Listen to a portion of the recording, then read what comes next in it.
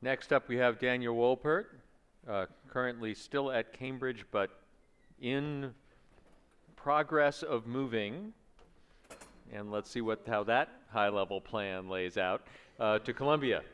Daniel will talk about probabilistic models of sensorimotor control. You may go.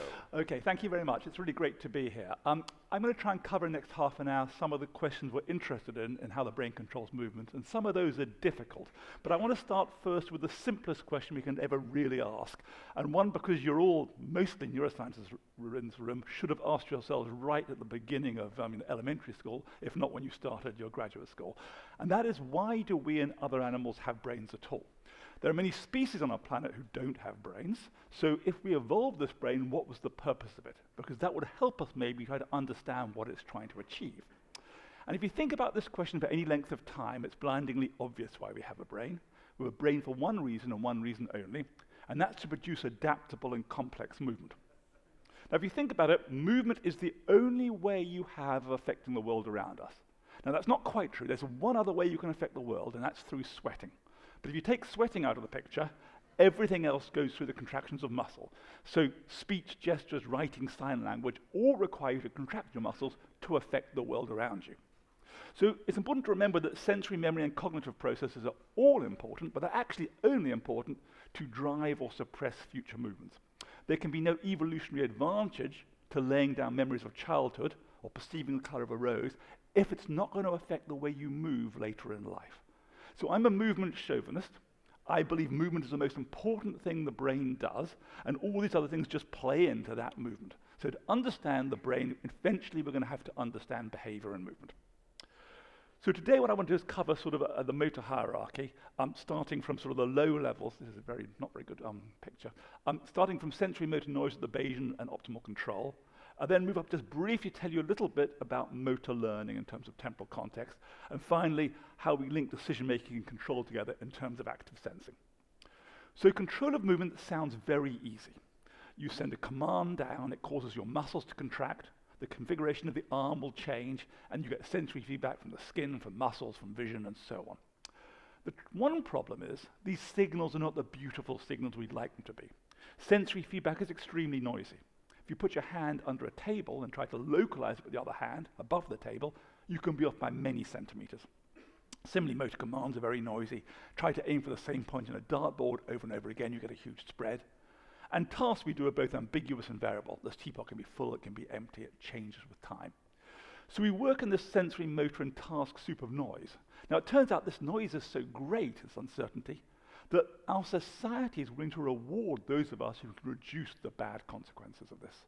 So if you're lucky enough to be able to knock a small white ball into a hole hundreds of yards away with a long metal stick, our society was willing to reward you with hundreds of millions of dollars. But I want to convince you also that the brain goes to a lot of effort to reduce the bad consequences of these sorts of uncertainty. And so the framework we work in for the last 10 or 15 years is that of Bayesian decision theory. So the idea, and as Leslie mentioned, is we want to generate beliefs about the world, and the belief can be anything. You know, are my arms in this configuration or this configuration? You know, will there be a hot food for lunch? You know, am I looking at a friend or a foe? And there are only two sources you can generate beliefs from. There's data, which is in terms of the brain as sensory input, and there's prior knowledge, memory, or genetically encoded information. So when you're doing a motor task, such as playing tennis, and the ball flies over the net and you want to estimate where it's going to bounce, you can use data, that's sensory input, vision, audition, integrate that over time. And it may tell you the ball's most likely to bounce here, but this red cloud shows you your uncertainty. Now, the reason there's a cloud there is you should know that your sensors are not perfect. So although it's most likely here, there's a smaller chance here and less here. That information is available on the current shot, but there's also information available not on the current shot, but by experiencing and learning about the statistics of the game of tennis. That maybe in this particular point in the game, you know that your opponent's going to try and distribute it in this green area, the prior, and therefore if you're a good Bayesian, you'd multiply the numbers in the red by the numbers in the green, renormalize to get the posterior. And over 10 years ago, we showed that if you apply this sort of prior to a motor task, for example, this red prior where the ball was, and then people did thousands of trials, you could show that they sort of internalize the prior, and you could explain the behavior based on that. And so we think that the sensory motor system does a reasonable job, not perfect, at representing distributions of tasks. it knows something about its own sensory uncertainty and combine those in a Bayesian way. And so at about the same time, people suggested that object perception could be explained in a Bayesian way. We suggested that Bayesian decision theory was a good way to think about sensorimotor control. And others, including Josh Tenenbaum in this room, suggested you could use it to explain inductive learning and reasoning. So is there anything it couldn't explain, I hear you ask? Well, what about attention? Well, don't worry, there are good Bayesian theories of attention. And even diseases such as schizophrenia now have lovely Bayesian explanations to schizophrenia. Even the humble mirror neuron now has a Bayesian perspective. So is it just, we humans for which this Bayes seems such a good model? Well, it turns out that's not the case because Al's behavior and neurorepresentations are also predicted by Bayesian inference. So maybe it's only whole organisms which show this wonderful Bayesian properties. Well, that's also not the case because even the way that axons find their target is determined by Bayesian processing. Now, it's not terribly surprising that Bayes is rife throughout because there's something called the Dutch book theorem which says if you're not Bayesian, you can be taken advantage of. So Bayes is just a sort of mathematics to say optimal. But there's a problem for those who don't like the Bayesian approach. They will say, well, your prior is a bunch of free parameters. You could always construct an arbitrarily complex prior to explain any behavior you want, and that's true. And more than that, the advantage of having a prior is really that you have one which generalizes across tasks. If every task has its own prior, we're just fitting data arbitrarily. And surprisingly, there have been very few studies where people have tried to look at the prior across tasks. And so we've developed a technique, and this is a collaboration between a group of machine learners and neuroscientists. We couldn't have done it without the machine learners, to develop something we call cognitive tomography, rather fancifully. And the reason we call it that is like real tomography, we're going to take low-dimensional measurements, binary or ternary measurements, and from many of those try to reconstruct a high-dimensional representation. That's the prior. And so we're actually going to use faces. I know it's not motor control, but it's easier to demonstrate. So here, for example, are a bunch of faces from the Basel data set. It's the structure of faces, so the plus or minus 4 standard deviations in the first 2 principal components shown here, and these are faces. We're going to give people a task to do, maybe present 2 faces, and we're going to get binary responses. And what we want to do is from what we show subjects and the task and the responses, we want to basically recreate the subjective distribution. So it may well be that all of you have a different prior over the structure of faces. You'll have different experiences, and maybe you have a prior like this over faces in this particular space. We have a hypothesis of how the stimulus lead to responses. We also model noises and biases in decision-making, and then we basically use advanced machine learning techniques to infer the subjective distribution, factoring out things we don't care about, such as noises and biases and perception and decision-making. And if you want to know the details for how we do that, there are 25 pages of supplementary material in this paper where we go through it in detail and validate it on artificial data sets and show it's reasonably robust even to the stimuli we show. So what we can do is we can give people a very simple task, 2 faces, and we just say to them, which one's more familiar? So we're asking them to compare these faces to some internal representation of faces. And if we do that for many thousand trials, we can then extract the prior, which best explains that particular subject's data. And as you'll notice, it's highly structured. It's not just a simple Gaussian in this space. If we take another subject and do exactly the same task on them, we get a different prior distribution, and you'll know that it's very different across subjects. So we get idiosyncratic priors for this familiarity task. But we can take the same subjects and give them a different task, an odd one out task. Now, the odd one out task is different. You're asked to say which of these 3 do you think is the odd one out. We tell them a story, they come from 2 different towns, which one comes from the one town, and which 2 come from the other town. And the idea here is you're having to compare the faces to each other. But again, you can imagine that the prior plays into this, because effectively the way we model this is 2 faces are generated from the prior, and then one gets corrupted, and therefore you can compare 3 different possibilities to determine which one is the odd one out. And we fit this to our subjects. What you see is we get priors which are very similar across tasks. Now, the similarity is nice, and just here are 4 subjects. These are 4 of our best subjects. Now, what makes them the best subjects? They're the best because we repeat some of the stimuli at multiple times during presentations, and we ask how often do our subjects answer the same way for the identical stimuli. And so we can measure consistency in our subjects, and the less consistent they are, the harder it is to fit using our model. But the proof of the pudding really is, can we fit the prior to one data set and predict behavior in the other? And the answer is we can do that reasonably well. This shows the fraction correct when we predict within task. We take half the data familiarity, split it, fit it, and try to predict the other half, and we do well above chance. But this is where we take data from the odd one out prior and use it to predict familiarity, and this is vice versa. And you may say, well, you're not doing terribly well, but we can use our consistency measure to say, how well could we ever do, given the consistencies our subject shows when we repeat the stimuli, and that's shown by these dashed lines. So we're very close to the upper bound of how well we could ever do predicting. So it suggests that priors for faces are highly structured, subject-specific, and predictive of behavior. So we think there's really strong evidence that we're not overfitting priors, that the priors really do have some meaning, and they generalize across tasks.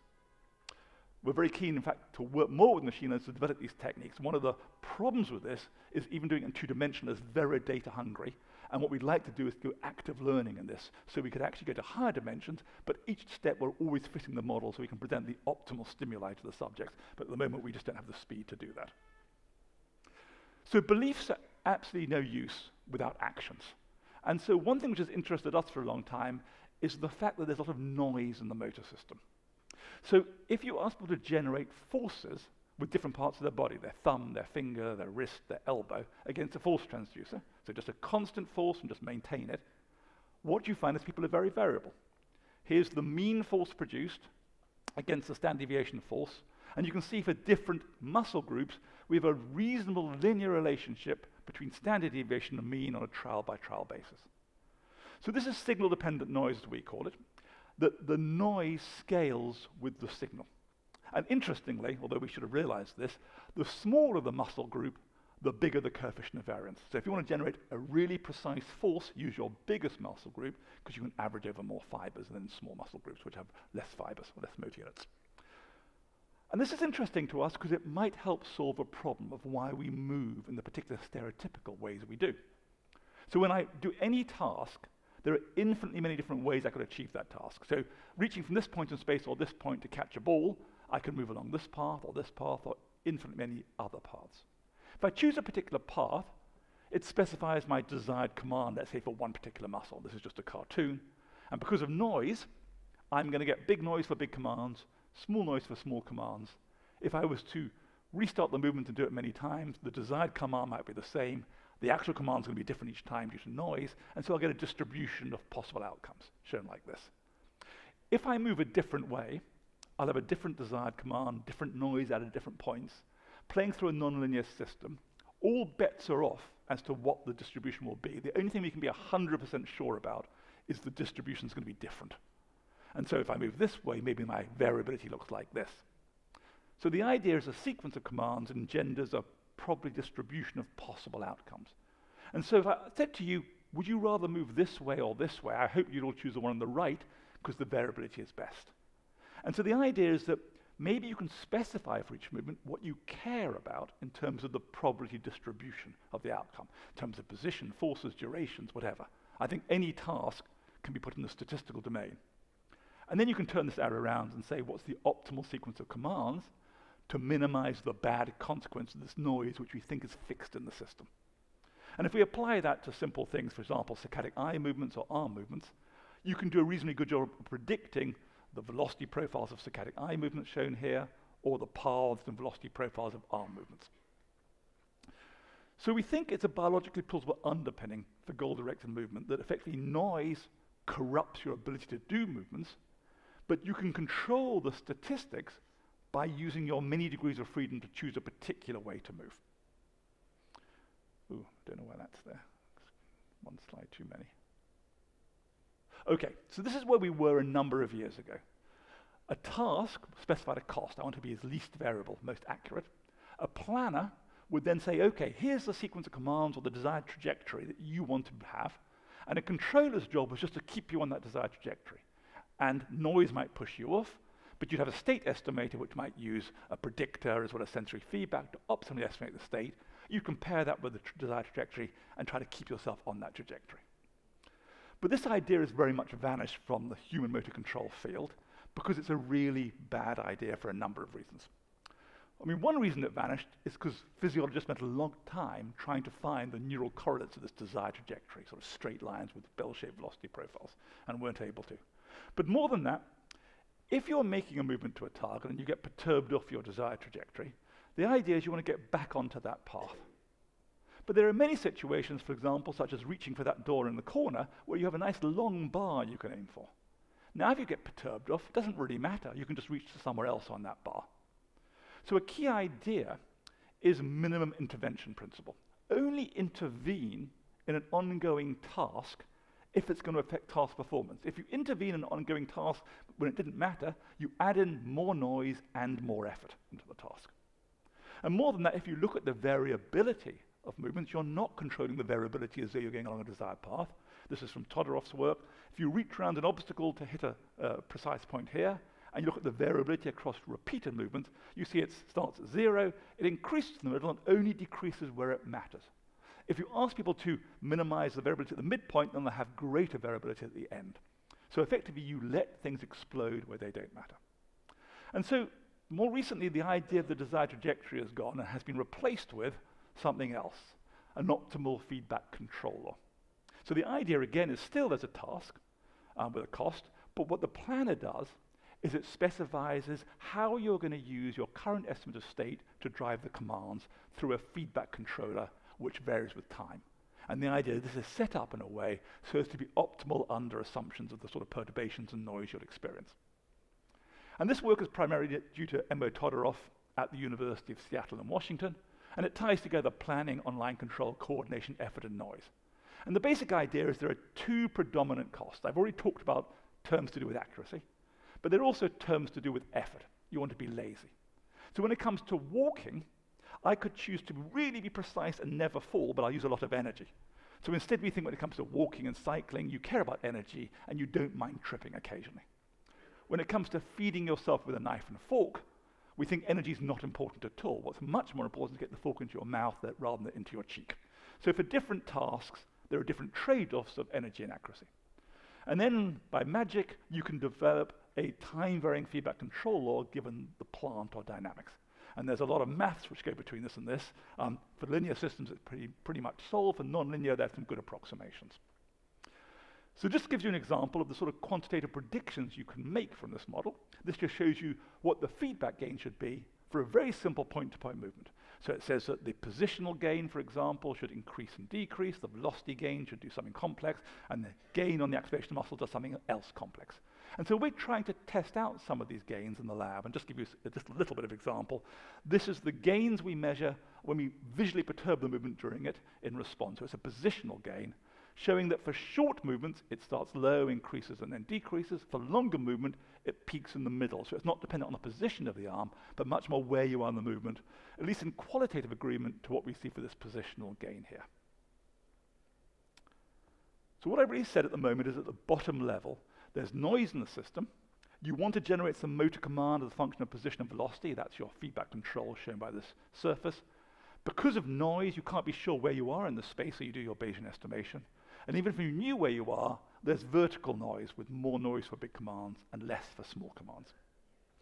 But that's just at one task. There are many varieties of tasks, and tasks vary both in parameters. So when you handle cans, they can vary in their size and shapes, and if you're a good Bayesian, you parametrically vary and learn the distribution of cans.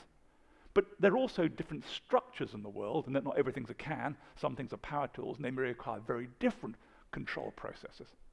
So we've been doing a lot of work on trying to separate out structural from parameter learning. I don't have time to tell you about that today, but what I want to tell you about instead is what we think is really important in learning, and that's the temporal context. So interference in motor learning is really strong in the lab. So if we give someone the following task, we ask them to make a reaching movement to a target, but we ask them to hold a robot while they do that, and the robot generates a nasty force field on their hand.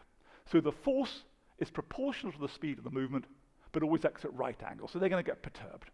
But we tell them if this light is on, the force is going to be to the right on that trial, and if this light is on, the force is going to be to the left. And then we interleave these fields. It's a clockwise field, counterclockwise. Each trial, they get one of these fields randomly, and the cue to which one they're going to get is this. And the way we measure learning in this task is occasionally we put the cue on, but we use the robot to constrain them to a channel. We put a spring in, a horizontal spring, and then we can measure the force they generate into this channel. They think they're performing perfectly into the channel as a measure of their predictive force they think they're going to get. and then we can quantify that between 0 and 100% of what's perfect. And this shows you what happens if you do this experiment. You run them for an hour and a half. This is adaptation, no adaptation to 100. The gray is when the force field on, and they learn nothing at all, effectively. This is no significant learning. You can't learn two separate motor memories over the same physical part of space based on some cognitive or visual cue. So the question is, what does allow you to learn multiple memories over the same point in space? And so rather than just have that as a visual cue, we use it as an action cue. They now start from this point and move in with no force field and then go through the force field. And if they start on the left, they're going to go rightward force field. If they start on the right, they're going to go leftward. I separate these space, they're really overlapping in space. And we also counterbalance the direction of the forces with the direction of lead in. But we're going to make different groups wait for a different amount of time at this point. So if they have to wait a second at that point, they can't learn anything at all. If they only have to wait half a second, we see substantial learning. 150 milliseconds even more. And if they don't have to wait at all, we get really remarkable learning. Now, for those of you who don't work with opposing force fields, learning opposing force fields is really challenging in the lab. So the fact that what you've done in the last 500 milliseconds seems to allow you to separate out your motor memories. If your arm has done something different, then effectively you have separate motor memories. If, unfortunately, you wait for a second or half a second, there's really no advantage. So it occurred to us, if the past is important to separate out motor skills, what about the future? Could the future be important? So here we have a control group. Now, again, there's a target here, but they can ignore the target. They're just told to move through the force field, and the force field is determined by which of these targets is on each trial. And if we do that, again, we get no learning at all. But in another group, they're told, I want you to move through the force field and then follow on that movement to another target. And the direction of that follow-through movement is predictive of the field they're going to get. And in this situation, we see substantial learning. So following through differently allows you to separate motor memory, something that happens before the follow-through. And that's interesting to us because in sports, people are told to follow through. Yet we know once you let go of a ball or have made contact with the ball, it can have no effect on the ball. So why should follow-through be important? So we hypothesized that perhaps if you're learning something and you do a consistent follow-through, always the same, you're activating one motor memory. So everything gets put into one memory. If, on the other hand, you do a skill and you do a different follow-through each time, you may be spreading your learning over multiple memories. So we can test this. We have one group, and it's now a very simple task, just learning a single field. They either do a consistent follow-through, or in every trial we tell them to do a different follow-through. We cue one of these targets. And what we find is the group who do the consistent follow-through, the red, learn significantly faster than the group who learn the blue. And when we model this, what seems to be happening this is you're decaying your memory in between each trial as though you're moving from one memory to another.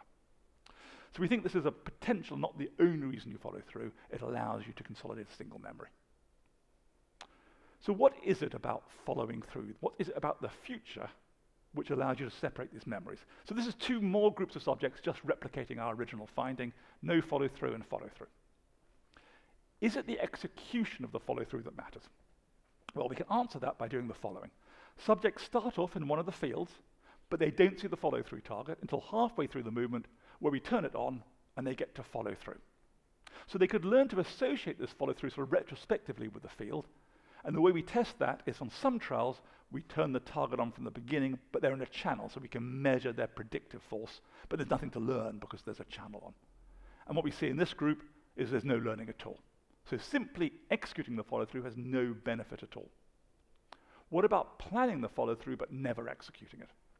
We have a group who, when the target is on, they're told to follow through. They start moving through the force field, but halfway through the movement, we turn the follow-through target off, and they have to stop here. So whenever the force field is on, they never get to follow through. But we encourage them to plan the following through by having many of these trials where they start the movement, there's no force field, but they get to follow through. So we're encouraging them to follow through, but they can't learn on the follow through. They can only learn on the ones they plan but don't execute. And in this situation, we see just as good learning as a real follow through. So it seems to be what's important here is that you plan, not execute the follow through. So how do we explain this data? Well, our working hypothesis at the moment is it's the neural rather than the physical states which are linked to motor memories. What's key to separate memories is the brain's in a different state, not the arm is in a different state. And that seems to be important. And so we actually rely on some of the work of Churchin and Shenoy, where they look at motor cortex and they look at what happens to multiple neurons when you plan and execute a movement. And if you take a particular projection down, what planning is moving to some point in neural space where you hold, and the execution is sort of the evolution of a dynamical system, which basically takes you through the trajectory. And so the idea is that when you have to do a lead into this movement, the neural state at the second point is different, even though it's the same physical state, because it's all one movement. So when you plan the blue movement, you come to here. For the red movement, you're out here. For the second point, you're in different neural states. If, on the other hand, you get to wait here for 1 second, effectively the first movement is complete and decayed back, and then for the second movement, which is the same, you're in the same neural state. So separating is important. Similarly, for the follow-through experiment, effectively, if you plan this as one movement, again, you'll be in different neural states for the initial portion, even though the physical states are the same, allowing you to separate motor memories.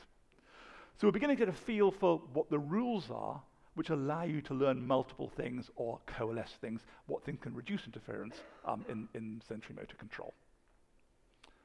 So finally, there's something above all this, which I've ignored for many years, and that's decisions. Most of the time, what we do is we tell people what to reach for, what to do. But clearly, something that's above the motor system and decides what it is you might want to do. And so I want to tell you just about one experiment we've done recently, which looks at active sensing. And the idea is that many tasks require you to extract information quickly, which might be very behaviorally relevant. So if you look at these bushes here, and there's different animals behind each one, and they've got fur, so you can try to identify the fur. But it's a hard task. You'd have to make eye movements between these little patches and try to integrate that. But you might want to do that in a very efficient way, because it makes a big difference whether you can identify whether it's a cheetah or a zebra. And so active learning basically says, because your sensory apparatus is attached to your body, you may want to move your body not to achieve a motor task, but to achieve a perceptual or cognitive task in an efficient manner. And so if you're a good Bayesian, you would generate a Bayesian active sensor, which would say, given the evidence from a couple of fixations here and here, I can generate with Bayes' rule my percept based on the evidence I've got, my prior over furs, and I get my posterior, the probability of a cheetah given the evidence or a zebra given the evidence. And then what I want to say is, where should I next look to maximally differentiate between these two? And you hopefully find the optimal location, and you may see there's a nice stripe running through here, and you're safe, it's a zebra. So we're not the first people to look at active sensing. It's really been studied a lot, and even in vision it's been studied. But it's primarily studied where there's a latent thing you're trying to find, like some target and noise, and people have focused more on the geometry. So we really want to look at something a bit more abstract. Can we, on a fixation by fixation basis, estimate how informative is the choice you made and how close to optimal you are? And to do that, we generate artificial furs. Here are artificial furs. There's patchy furs and stripy furs. And these are generated by Gaussian processes. And the nice thing about Gaussian processes is we control the statistics of these, but no pixel is ever informative. Okay, you have to integrate across pixels to know. Now, if I show you these, it's a trivial task. You would never fail which one's patchy or stripy. So to ask how good you are at active sensing with your fovea, we start with a blank screen. Wherever you fixate, we reveal a very small Gaussian aperture. And then your job is move your eyes around as you want, and as you do, we reveal Gaussian apertures, and at some point in time, we're going to say stop, and you get no more revealings, and you have to say whether it's patchy or stripy. And we don't let them know how many revealings they're going to get, because we want them to be greedy, because it makes the mathematical modeling easier. So on each step, we're assuming they're trying to be as greedy as possible. Any guesses as to patchy or stripy? Not easy. That's actually patchy. Okay, so it's a hard task. Okay, but our subjects do it. Okay, I haven't got time to derive the model. Here's the model. It's a Bayesian model, which basically says, given the saccades I've got up to now, the data, my eye locations, fixations, and the pixels revealed, how informative is each possible location in my two-dimensional visual field? And it's made up of two components here. And let me give you the intuition of what those two components tell you. This one says I want to be overall uncertain. Wherever I'm going to go next, I want to not know the pixel value. Okay? There's no point going somewhere I've been before, that's inhibition of return, go somewhere. If I just did that, I would go sort of far away in space all the time, not very useful. So the second part says, I want to go somewhere where each hypothesis is certain.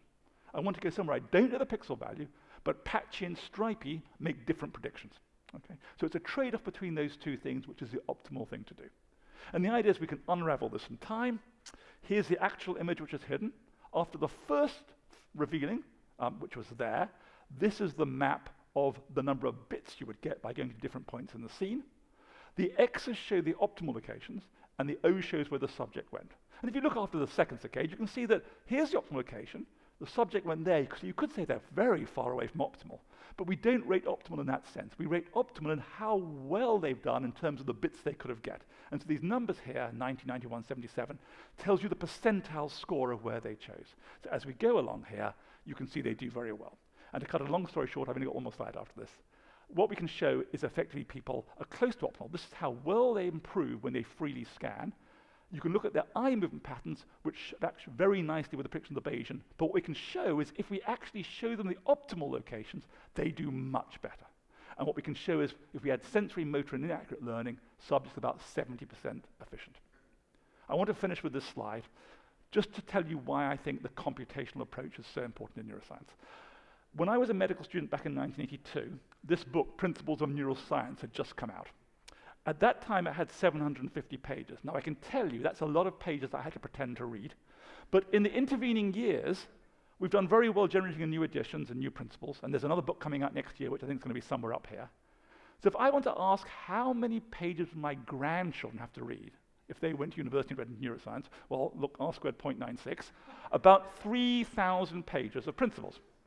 Is this a good thing or a bad thing? I would say it's a really bad thing. This is not a book of principles. This is a book of all the experimental data, which is great, which can't be encapsulated in principles. And the problem is, most of the world is made of experimentalists. If you go to Society for Neuroscience, 30,000 people, 99.9% are doing lovely experiments. I do experiments, they're great. Theoreticians need to come in from machine learning, AI, and from the younger generation to apply pressure to this curve to bring it down to where it deserves to be.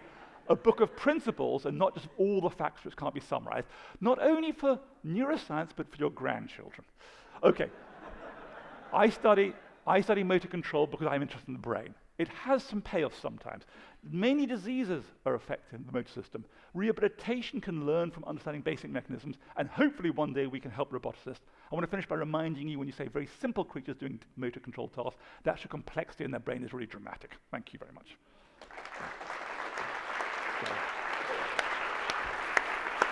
Thank you, fabulous. Thank you.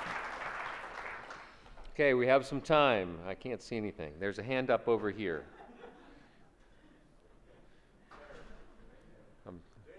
Oh, there's a hand up. Well, let's get students first. Students Terry, first. you're not first. You Yeah. don't get to go first this time. Okay. Okay, thank you. Great talk. So I guess you and the previous talk have been talking about this kind of probabilistic state-state representation.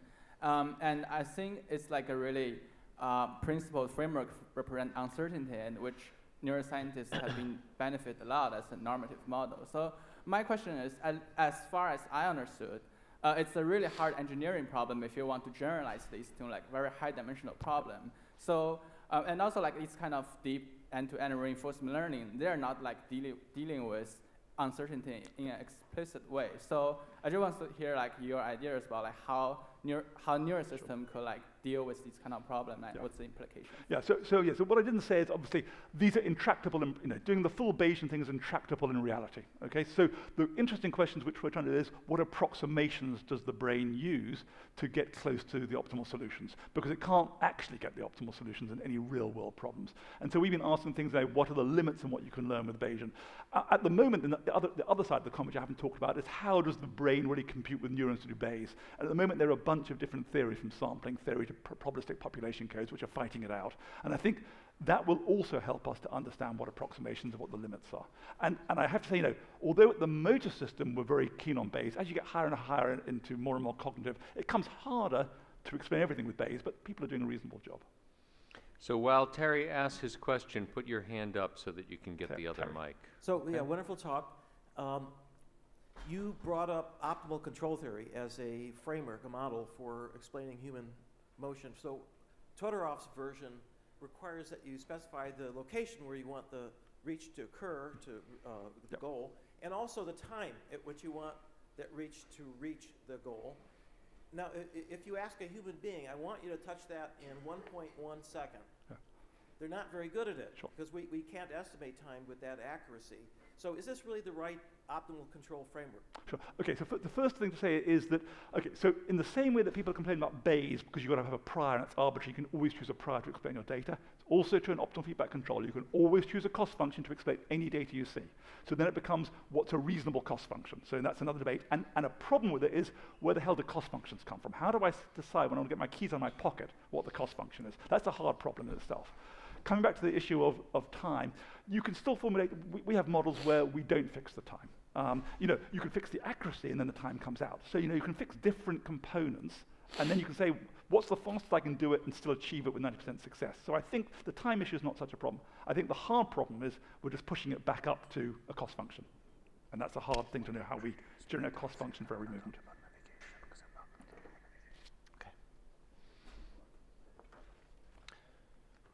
All right. We do have time for another question if there is one. Then let's thank Daniel again and move on.